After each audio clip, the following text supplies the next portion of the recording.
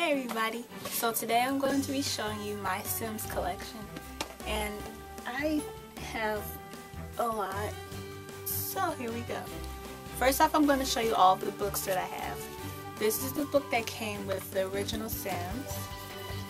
This is the guide that I got for Sims 2 when it came out, and this is the guide that I have for Sims 3 when it came out. Now I'm going to show you all of the games that I have. So the first Sims game I have was SimCity 4. This is the first Sims, and the reason why I have numbers on each of the following expansion packs is because you had to install them in a certain order. I had Sims House Party, and this is what the CD looked like. The fourth one I got was Sims Unleashed, and it comes with 2 CDs, like that. Sims Superstar, and this one came with 2 CDs. And the last one I got was Making Magic.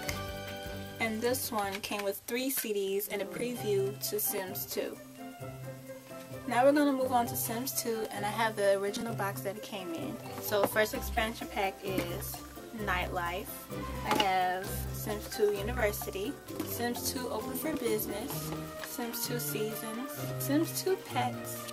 Then I got Sims 2 Life Stories just to try it out.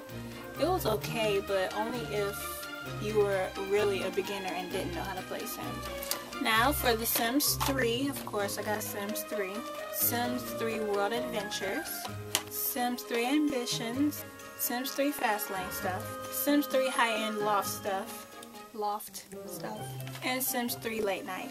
And the Sims games that I have that aren't on the PC is Sims Herbs for the PlayStation 2, and The Sims 2 for PSP.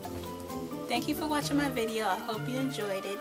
Tell me in the comments below what is in your Sims collection. So I'll see you later, Simmers. Deck deck.